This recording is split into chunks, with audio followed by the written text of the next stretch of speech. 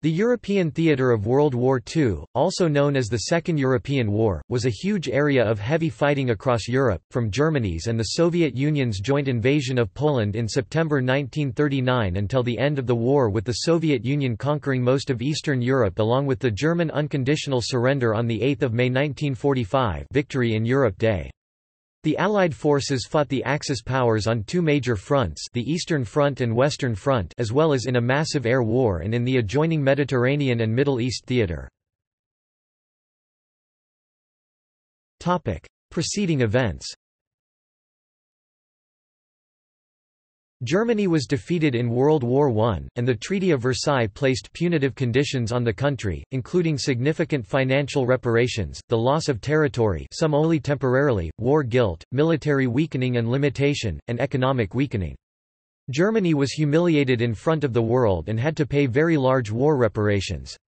Many Germans blamed their country's post-war economic collapse and hyperinflation on the treaty's conditions. These resentments contributed to the political instability which made it possible for Adolf Hitler and his National Socialist Party to come to power, with Hitler's appointment as Chancellor of Germany in 1933. After Hitler took Germany out of the League of Nations, Mussolini of Fascist Italy and Hitler formed the Rome-Berlin Axis, under a treaty known as the Pact of Steel. Later, the Empire of Japan, under the government of Hideki Tojo, would also join as an Axis power. Japan and Germany had already signed the Anti-Comintern Pact in 1939, to counter the perceived threat of the communism of the Soviet Union. Other smaller powers also later joined the Axis throughout the war. Outbreak of war in Europe. Germany and the Soviet Union were sworn enemies, but following the Munich Agreement, which effectively handed over Czechoslovakia, a French and Soviet ally, and the only remaining presidential democracy in Central Europe, to Germany, political realities allowed the Soviet Union to sign a non-aggression pact, the Molotov-Ribbentrop Pact, including a secret clause partitioning Poland, the Baltic republics and Finland between the two spheres of influence.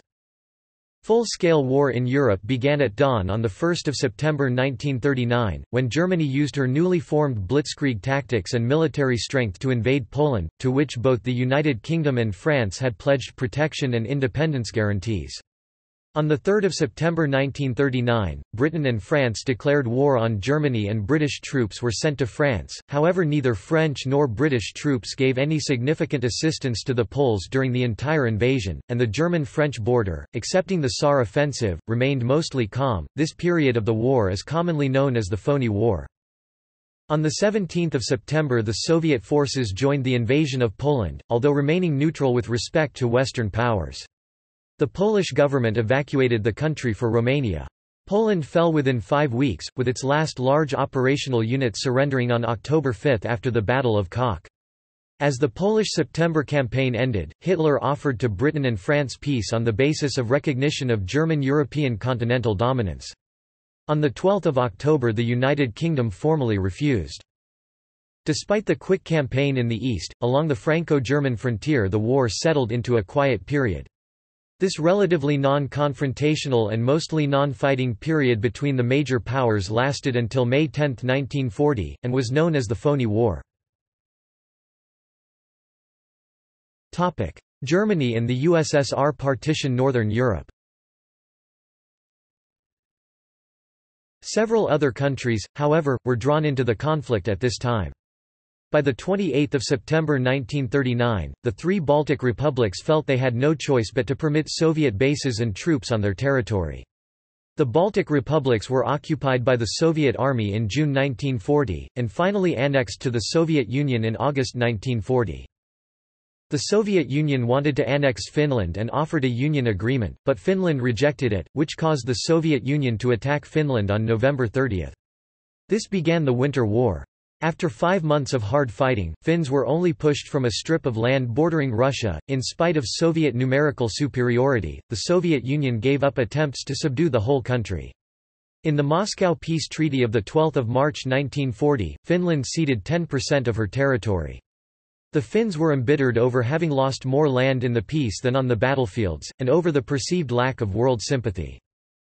Meanwhile, in western Scandinavia, Germany invaded Denmark and Norway in April 1940, and in response, Britain occupied the Faroe Islands, a Danish territory, and invaded and occupied Iceland, a sovereign nation with the King of Denmark as its monarch.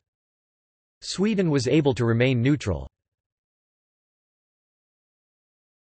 Topic: War comes to the west. On 10 May the Phoney War ended with a sweeping German invasion of the neutral Low Countries of Belgium, the Netherlands, and Luxembourg, and into France bypassing the French fortifications of the Maginot Line along the border with Germany.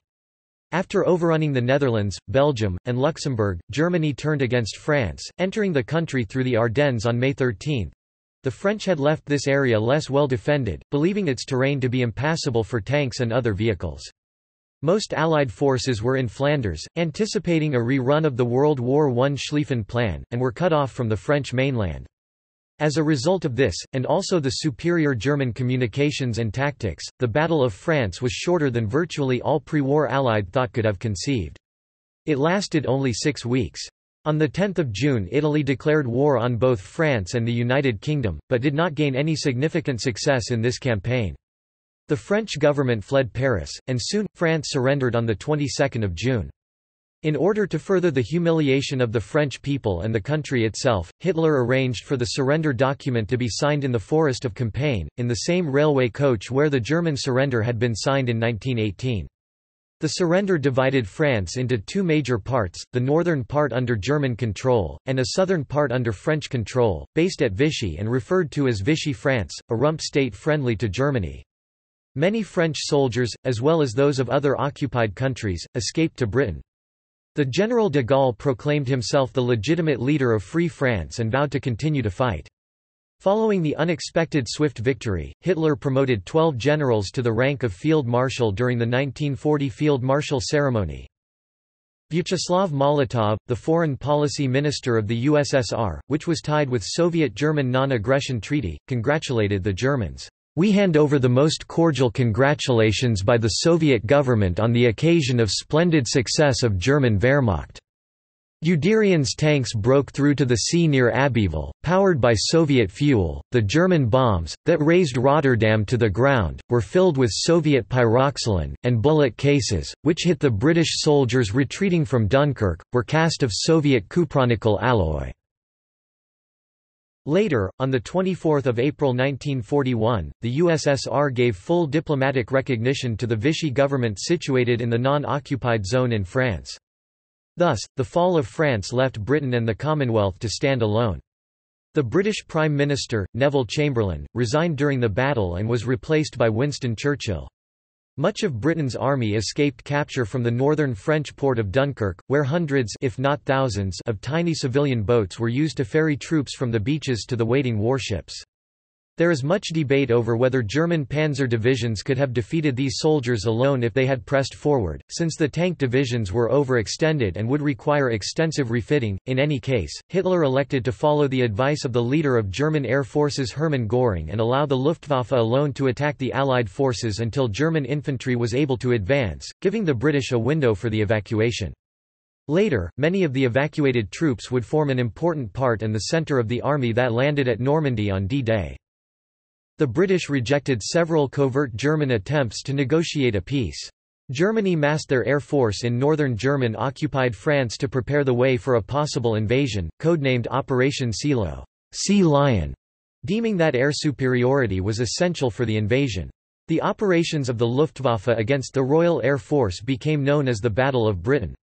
Initially the Luftwaffe concentrated on destroying the RAF on the ground and in the air. They later switched to bombing major and large industrial British cities in the Blitz, in an attempt to draw RAF fighters out and defeat them completely. Neither approach was successful in reducing the RAF to the point where air superiority could be obtained, and plans for an invasion were suspended by September 1940. During the Blitz, all of Britain's major industrial, cathedral, and political sites were heavily bombed. London suffered particularly, being bombed each night for several months. Other targets included Birmingham and Coventry, and strategically important cities, such as the naval base at Plymouth and the port of Kingston upon Hull. With no land forces in direct conflict in Europe, the war in the air attracted worldwide attention even as sea units fought the Battle of the Atlantic and a number of British commando raids hit targets in occupied Europe. Churchill famously said of the RAF personnel who fought in the battle, "Never in the field of human conflict was so much owed by so many to so few."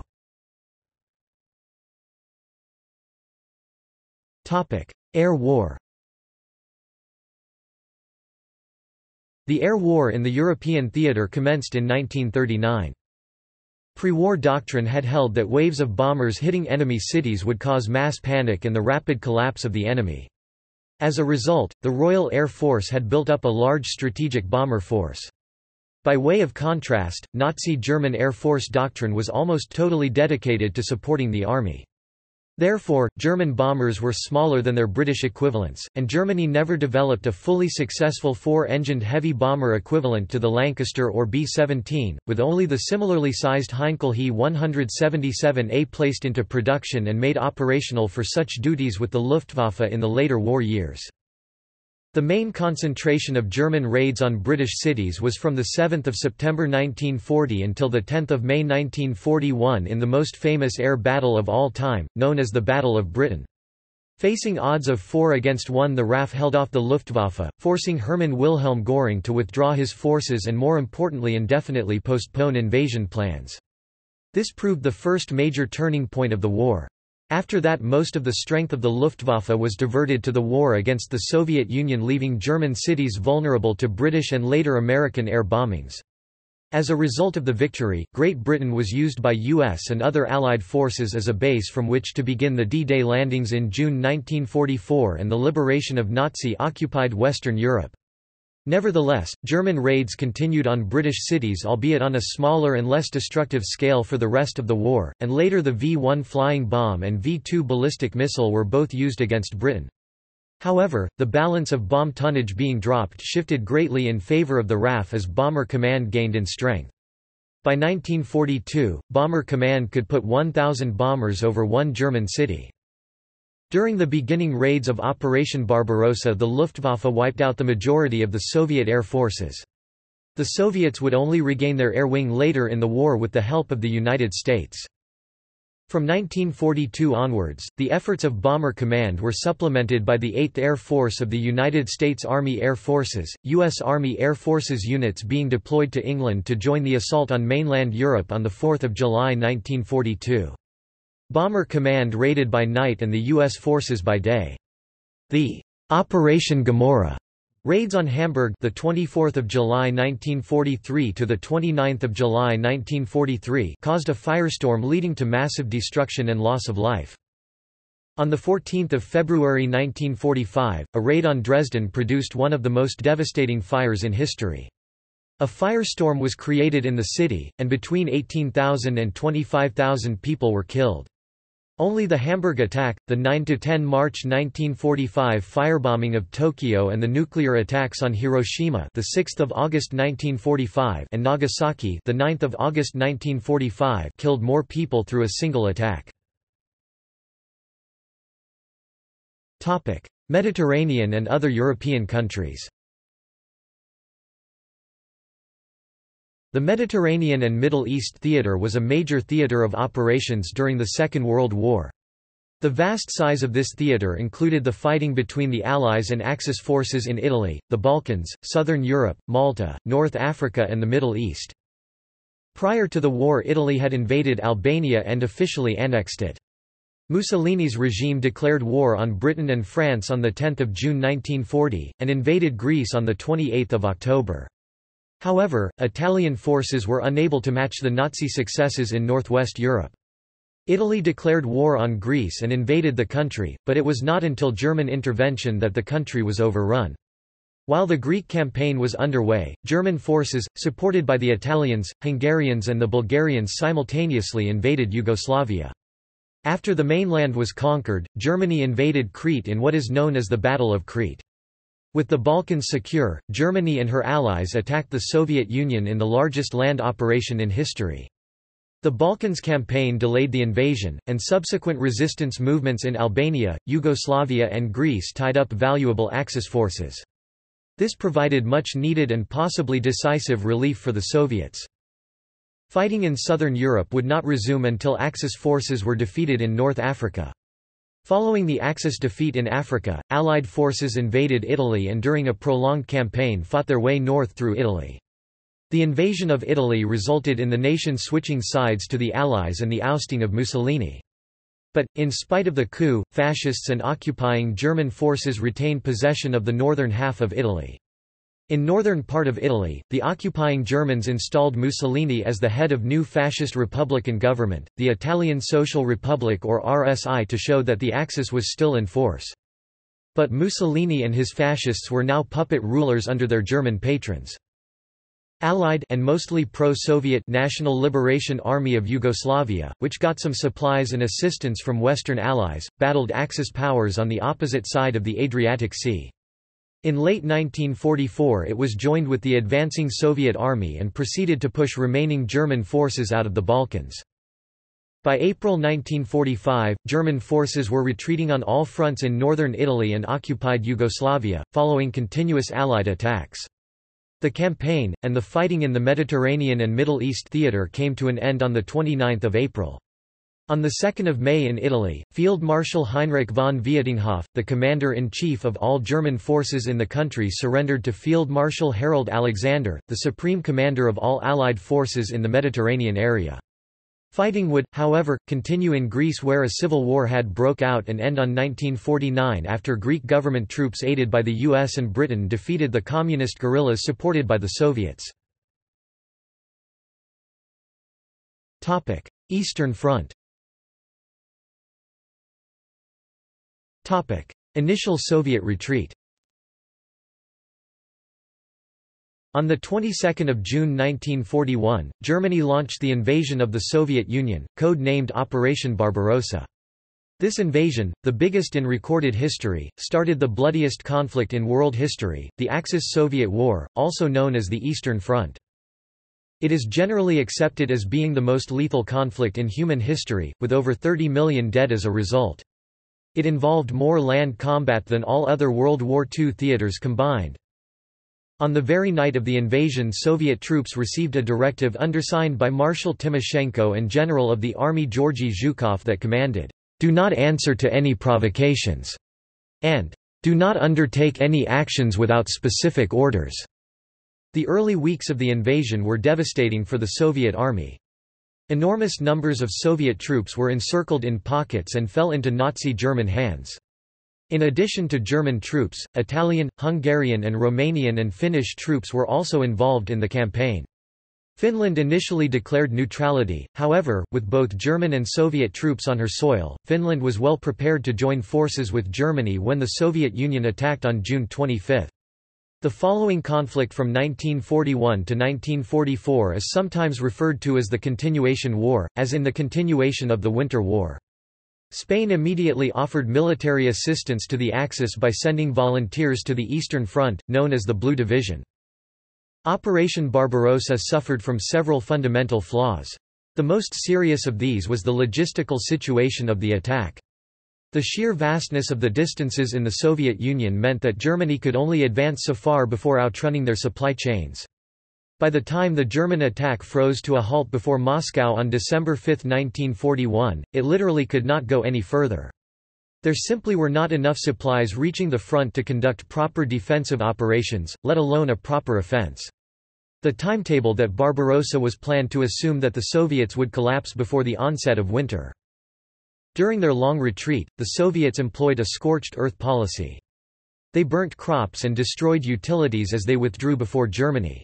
That helped to contribute to the logistical problems that Germany experienced. More importantly for them, the Soviets also succeeded in a massive and unprecedented removal of their industry from the threatened war zone to protected areas in the east. The extension of the campaign beyond the length that Germany expected meant that the German army suffered hundreds of thousands of casualties in winter conditions, and from the counterattacks of Soviet units. Even with their advance having ground to a halt due to a lack of supplies and the onset of winter, Germany had conquered a vast amount of territory, including 2/5 of the Soviet economy. Dislodging them proved difficult and eventually cost the Soviet Union dearly. A few months after the invasion began, German troops came to southern approaches to Leningrad and laid a siege to the city known as the Siege of Leningrad, which was also blocked from the north by Finnish forces. Finland's C Mannerheim had halted at the river Svir and refrained from attacking the city. Hitler had ordered that the city of Leningrad must vanish from the surface of the earth, with its entire population exterminated. Rather than storming the city, the Wehrmacht was ordered to blockade Leningrad so as to starve the city to death, while attacking it with bombers and artillery. About 1 million civilians died in the Leningrad siege, 800,000 by starvation. The siege lasted for 872 days. The only overland way into the city was possibly during the winter, across the frozen Lake Ladoga, between the German and Finnish lines. Summer Campaign of 1942 and Stalingrad. After enduring the winter of 1941–1942, the German army prepared for further offensive operations. One of the major problems faced by the Nazi war machine in World War II was a shortage of oil. For this reason, Germany decided to give up on Moscow for the time being, and the summer offensive of 1942 decided to focus on the war in the south, with the target being the oil fields of the Caucasus. Meanwhile, the Soviets had their own plans. Beginning of the campaign turned into a strategic disaster for Soviets whose southern flank was nearly destroyed. Surviving Soviet units were pushed hundreds kilometers to the east and the Wehrmacht advance went almost uncontested. But in a major blunder, Hitler split Army Group South into two subgroups, Army Group A which would attack the Caucasus and Army Group B which would advance towards the city of Stalingrad, now Volgograd. Indecision by Hitler, dissent among the higher-ranked Nazi German officers, and extended supply lines combined in a prolonged battle in the streets of Stalingrad. Germany eventually occupied over 90% of the city, but in an attempt to defeat the remaining Soviet defenders, almost all German soldiers in the area were funneled into the ruins of the city. Months of bitter hand-to-hand combat in the ruins of the city depleted the German forces, leaving only Romanian and Hungarian forces to guard the flanks of the Stalingrad army group. In Operation Uranus, the Soviets defeated these Axis forces as they performed a massive encirclement operation. The Axis troops remaining in the city were trapped, cut off from their supply lines and starving. Amidst a harsh winter, they were ordered by Hitler to fight to the last man. Starved of food, fuel, ammunition, and clothes, the pocket was gradually reduced, with the last portion surrendering on February 2, 1943. In a cynical attempt to prevent the surrender, Hitler promoted Friedrich Paulus, commander of the Sixth Army, to field marshal, because no German of that rank had surrendered before. Heavy losses affected both sides in the Battle of Stalingrad, one of the most costly battles in history. About 1.5 million people perished in this battle, including 100,000 civilians in the city. Battles after Stalingrad. After Stalingrad, the initiative had passed from Germany but had not yet been seized by the Soviets. A desperate counterattack in the spring of 1943 by forces of Field Marshal Erich von Manstein temporarily halted the Soviet advance. The Battle of Kursk was the last major offensive by the German army on the Eastern Front. The Soviets had intelligence of what was to come and prepared massive defenses in huge depth in the Kursk salient. They stopped the German armored assaults after a maximum penetration of just over 30 miles (48 kilometers). After Kursk, the Red Army got the upper hand and generally was on the offensive for the rest of the war. The large scale of the Soviet Union allowed it to overcome high losses in manpower and equipment. Soviet success prompted a more active Allied involvement on the Western Front of Europe because Nazi Germany was bogged down in a costly defensive war on the east, defending its ever-shrinking occupied territory. Pushing the enemy out of the Soviet territory in June 1944 by conducting the large-scale Operation Bagration, the Soviet Army proceeded to dismantle the Eastern Axis powers—Romania, Bulgaria, and Hungary—to liberate other neighboring countries from the German army, and to impose communist-led governments on the «liberated» nations. Some of these nations joined the Allies and provided troops to fight Nazi Germany, which was effectively the only remaining Axis power in Europe by the end of 1944. Finland retained its independence the second time, but broke with the Axis, at the cost of having to fight its former ally and ceding more territory to the USSR. By February 1945, the Soviets brought the war to the German heartland. The end of the war in Europe left the Soviet Union in control over large areas of Central and Southeastern Europe, in addition to its 1941 conquests in Eastern Europe. Effects of the Eastern Front. More Soviet citizens died during World War II than those of all other countries combined. Nazi ideology considered Slavs to be subhuman, and German forces committed ethnically targeted mass murder. Civilians were rounded up and burned alive or shot in squads in many cities conquered by the Nazis. Approximately 27 million Soviets, among them more than 20 million civilians in Soviet cities and areas, were killed throughout the duration of the war. At least 7 million Red Army troops died facing the Germans and their allies in the Eastern Front. The Axis forces themselves had lost over 6 million troops, whether by combat or by wounds, disease, starvation or exposure. Many others were seized as POWs and a substantial part of them died in Soviet captivity because of disease or shortage of supplies. Lend-Lease supplies from the United Kingdom and the United States made very important impact for Soviet military forces. Supply convoys sailed to Soviet ports that were patrolled by Nazi U-boats. Allied activities before D-Day may have tied up only a few divisions in actual fighting, but many more were forced to guard lonely coasts against raids that never came or to man anti-aircraft guns throughout Nazi-controlled Europe. Allied invasion of occupied France. Simultaneously with the fall of Rome came the long-awaited invasion of France. Operation Overlord put over 180,000 troops ashore in Normandy on June 6, 1944, creating a beachhead that would eventually result in over 3 million Allied soldiers on Germany's Western Front. A long grinding campaign 6 weeks long followed as American, British, and Canadian forces were slowly built up in the beachhead, and German forces slowly worn down. When the breakout finally did come, it was spectacular, with Allied troops very quickly capturing almost all of Normandy within days. Many German forces that had been fighting in Normandy were trapped in the Falaise pocket. Incessant bombing of Germany's infrastructure and cities caused tremendous casualties and disruption. Internally, Hitler survived a number of Nazi inner assassination attempts. The most serious was the July 20 plot, occurring on July 20, 1944. Orchestrated by Claus von Stauffenberg and involving among others Erwin Rommel and Alfred Delp, the plot had intended to place a time bomb in a position to kill Hitler, but a number of unscheduled factors and operation failures led to its failure. Adolf Hitler was only slightly injured. Operation Overlord was complemented by an invasion of southern France on August 15, 1944, codenamed Operation Dragoon.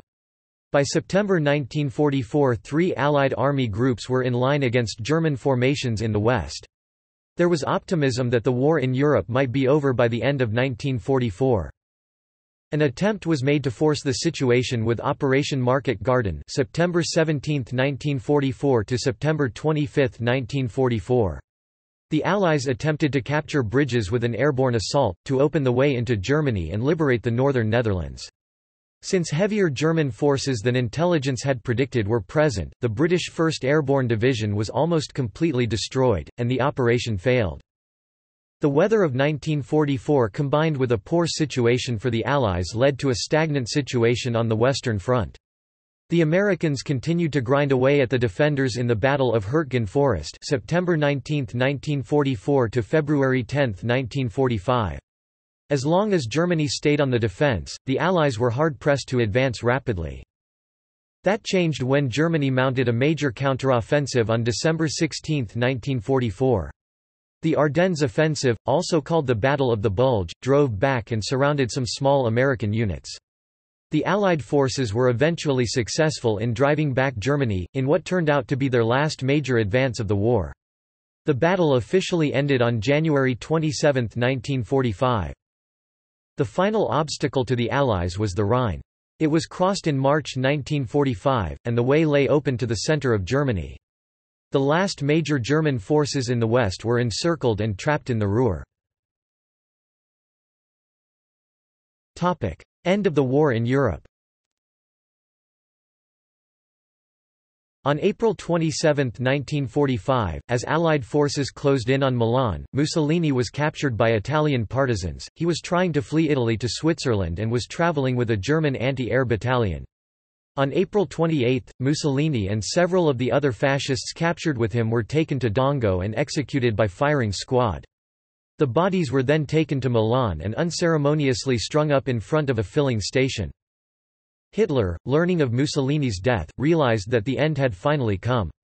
He remained in Berlin, the crumbling Nazi capital, even as the city was encircled and trapped by the Soviets and the Battle of Berlin raged. On April 30, Adolf Hitler, with his wife of one day, Eva Braun, committed suicide in his bunker to avoid capture by Soviet troops. In his last will and testament, Hitler appointed Grand Admiral Karl Donitz as the new German leader. But Germany lasted only 7 days longer under the Flensburg government of Donitz. He surrendered unconditionally to the Americans, British, and Soviets on May 8, 1945.